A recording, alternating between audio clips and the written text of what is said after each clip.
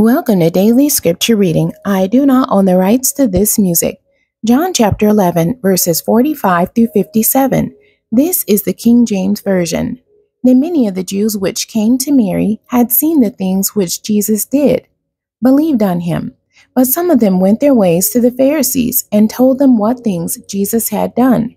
Then gathered the chief priests and the Pharisees a council, and said, What do we? For this man doeth many miracles. If we let him thus alone, all men will believe on him, and the Romans shall come and take away both our place and nation. And one of them, named Caiaphas, being the high priest that same year, said unto them, Ye know nothing at all, nor consider that it is expedient for us that one man should die for the people, and that the whole nation perish not.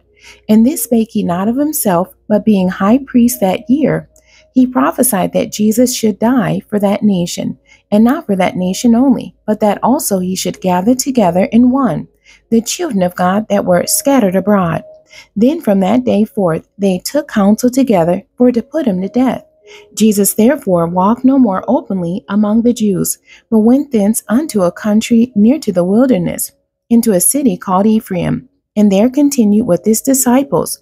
And the Jews' Passover was nigh at hand, and many went out of the country up to Jerusalem before the Passover, to purify themselves. Then sought they for Jesus, and spake among themselves, as they stood in the temple, What think ye, that he will not come to the feast? Now both the chief priests and the Pharisees had given a commandment, that if any man knew where he were, he should show it, that they might take him. The end. God bless you, and thank you for joining me today.